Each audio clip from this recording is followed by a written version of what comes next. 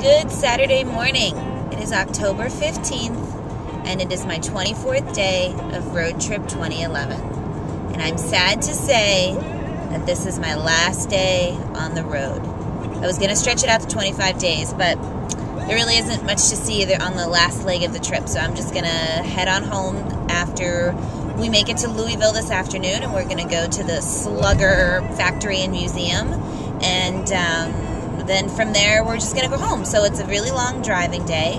It is about 7 hours to Louisville from Memphis, and then about another 7 from Louisville back to Windridge, Pennsylvania. So a heavy driving day, but what are you going to do? If nothing else, I've done a lot of driving. And we're leaving Memphis. What?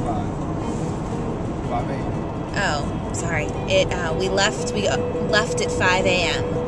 We're driving now at 5 a.m. out of Memphis, and there's a time change, so we'll be back on East Coast time in a little bit. It's at 7,437 miles. That's how many miles we've gone so far. So I'll do a mile countage at the very, very end. And I know it's dark and you can't see me, but this is the first time you're seeing me in my glasses, my nerdy chic glasses. So let me show you the road. But anyhow, we are on our way to Louisville, and we should be there, I'm hoping, I'm hoping 1 o'clock at the latest. So this will make my friend Laura happy. It's Derek Jeter Day at the Slugger Factory. And my dad's going to make me turn the camera off because there's an accident. No, that's all right. Merging. All right, everybody. See you in Louisville.